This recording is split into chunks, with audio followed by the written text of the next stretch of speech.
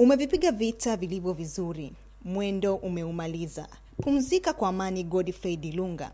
Hayo ni baadhi ya maneno yaliyosikika katika salamu za rambirambi zilizotolewa na watu wa kada tofauti katika hafla ya kuuaga mwili wa Dilunga kwenye uwanja wa Mnazi Mmoja leo. Viongozi wa siasa, wawakilishi wa asasi za kiraia, wakazi wa jiji la Dar es Salaam, wahariri na waandishi wa habari walikuwa miongoni mwa watu waliofika uwanjani hapo kumuaga Dilunga. Wakiongozwa na Waziri wa Habari, Sanaa, Utamaduni na Michezo Dr. Harrison Mwakyembe.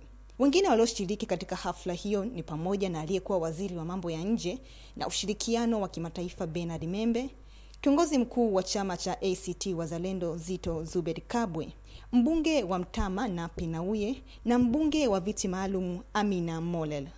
Baba mzazi wa Dilunga, mama, familia ya Godfrey, napenda kwa niaba yangu na familia na marafiki wa Dilunga Godfrey nitoe pole zenu kwenu za dhati na kutoka moyoni.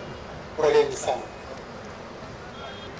Kifo cha kijana kimenigusa sana na kufahamu sana.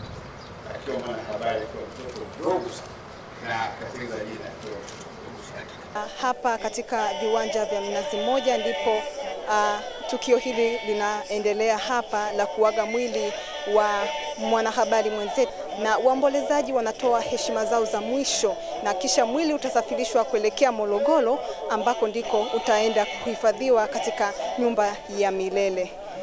Bwana alitoa, Bwana ametoa, jina lake lihimidiwe. Maria Mwita, Kwanza TV, Dar es Salaam.